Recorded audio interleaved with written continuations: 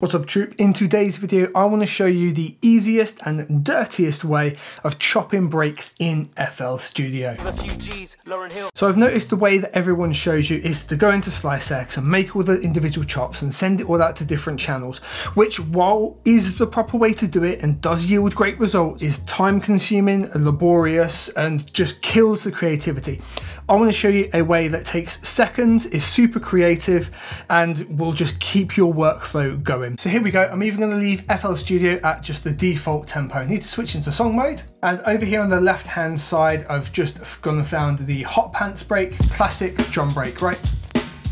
We're just going to drag that and drop it onto our channel. We can drop it directly on the track if we like and make this a dedicated audio track. That will also route the Hot Pants break into our mixer, saving us more time and effort. Okay, so we're going to just zoom in here. This would be the Command key or the Windows key, and then just the mouse scroll. And then if we do what will be Option or Alt, we can just zoom in like so. All right, so as we can see, this break is not fitting this tempo whatsoever, right?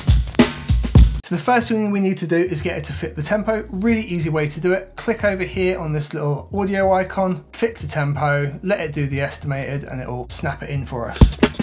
Way too fast. That's fine though, don't worry about it. Make sure we've got this little icon just up here. This is our stretching and resizing, and we can just drag it out, so now it's going to fit one bar perfectly. Happy days, right? If you're going to use this technique in your music to chop up breaks and then release it, you want to get your music on places like Spotify and Apple Music. Well, the channel sponsor DistroKid can do that for you. You get my music out to all of the major distributors, and they do that at a price an independent artist can easily afford. If you're ready to get your music or beats out there and want to release an unlimited amount of music each year, check the link in the description below for a discount off of your first year of unlimited distribution with DistroKid. So let's chop the break up, and we don't even have to do anything technical here. We're going to click on that little icon again like we did before, scroll ourselves down to chop, hit medium auto slicing, and boom, that's chopped the break into a bunch of slices for us, but it sounds exactly the same on playback.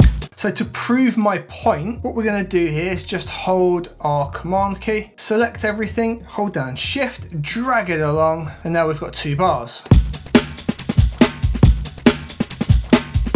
All right, let's juggle up the second bar really quickly. We're going to press S on our keyboard, and that's going to go to this little guy just up here called the slip. Now, as long as we've got our snapping on, which is this right here, it's currently set to snap to grid if you need to. We are going to stick to snap to grid for now, but try and mix it up with different steps, you'll get different vibes. So let's have it so the second bar here juggles around a bit, and what we can do is we can do something like take this hat here and we can just slip it into another sample like this. Maybe we want to mix this up at the end, double snare it, whatever we like, really easy. Maybe we want to do the dollar kick here at the start. And then bring the heavier kick in later. But hell, maybe we want to do a double kick at the start. So easy to mix everything up this way. Delay the snare a bit.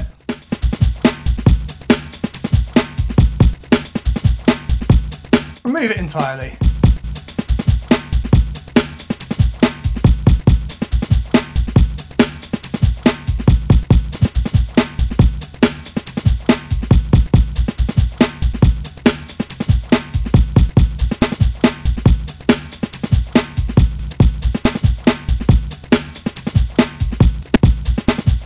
And this is just such a fast way to work and mix things up. I use it all the time on all kinds of samples, but with breaks it works especially well. See how quick everything was chopped up and how we can rearrange it, super useful.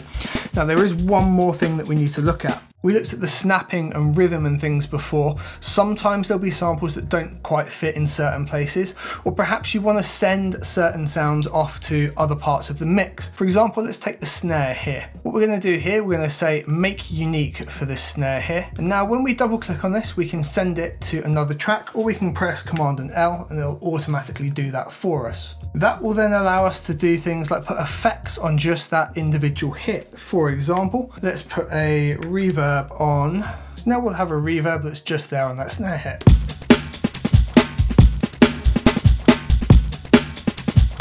Really easily switch back to the pencil tool if we desired and replace all of the snare hits that we maybe want to have the reverb on.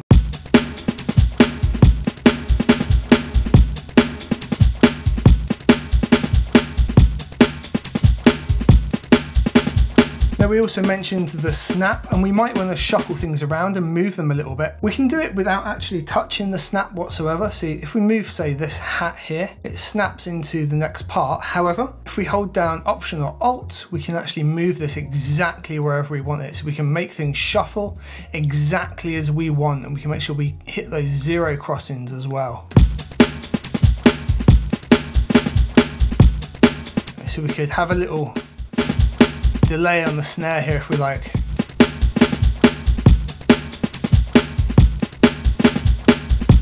And we can shuffle the hats a little bit forward or back and really mix it up any way we like.